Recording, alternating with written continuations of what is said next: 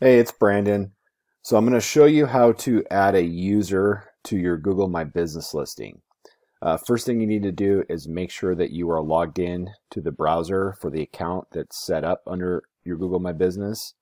A lot of people have different accounts, one for personal use, one for their business use. So just make sure that you are logged in under the correct one that you had set up your Google My Business listing for. Then you're going to click on Google Apps right here, and then you click My Business. Keep in mind that this may be in a different area in here.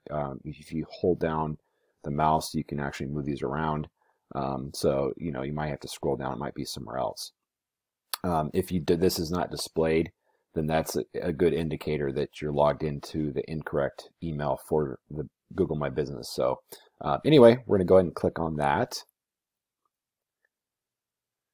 Now, if you have multiple accounts or locations, this will take you to a little bit different screen, but it'll actually list out all the different locations.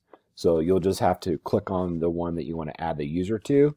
You will have to do this for each one. If let's say you want to add the same user to 3 different locations, but it's real easy to do. So if you just have one location, no problem. It'll take you right to this page, and from here on out, it'll look the same.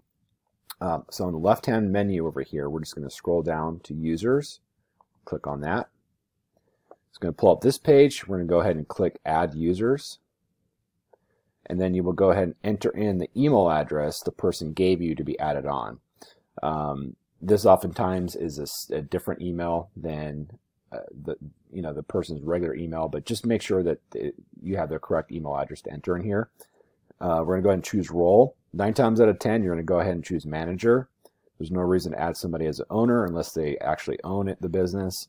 And site manager, we don't really use that. So manager is great. They can do everything on your Google My Business page as far as editing and optimizing.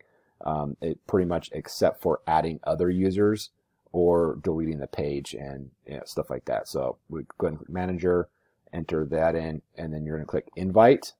And that's it. They'll get an email and asking them that they've been added on, and for them to accept it, they do have to click the button to accept it. So make sure you let them know you sent it. Sometimes it can end up in your spam or junk folder, but they will have to click a button to accept it, and then they will then show up in here.